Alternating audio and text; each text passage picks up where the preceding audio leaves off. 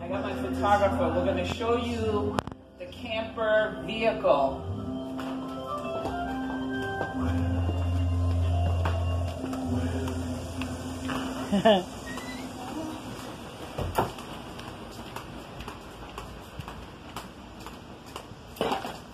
Through many months of preparation, prayers for a van that didn't come yet. It's on its way.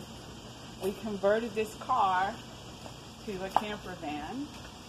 I made the reflective covering for each window by gluing with super glue on the back. And thanks to one of my sweet roomies, she adhered it better with some hot glue. They're all labeled, so I have one for every single window. And if you come close, it just looks like tinted windows. You can't even really tell. So they're well fitted, although I will put probably some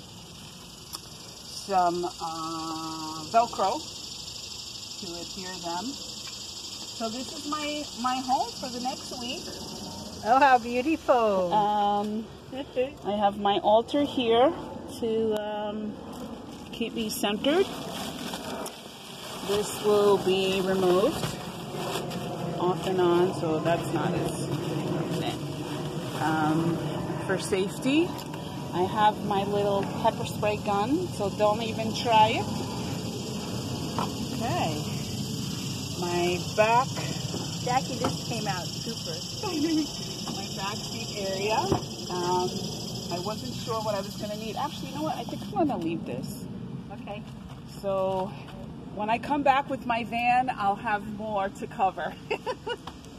But I have my yoga mat to stretch along the way and to revisit my practice regularly. I brought some hanging clothes, which I didn't really want to, but for picking up temporary work along the road, this will be that.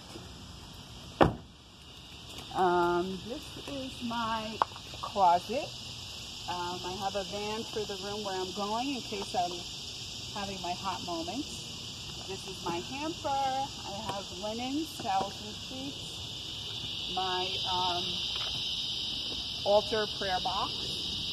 Ala Tatu IEJ. And this is my my toolbox. Okay, I was gonna leave, but I decided to. My little laundry station. And here, this is my sleeping area. So unfortunately, I have a little more than what I should. So I will have to learn how to pare down even more. But here's my closet, or my dresser, I should say. So I have clothing and toiletries. I have some crafts to entertain myself. Here's my food bin. And these are my toiletries that are going to sit on my bed till I go to sleep.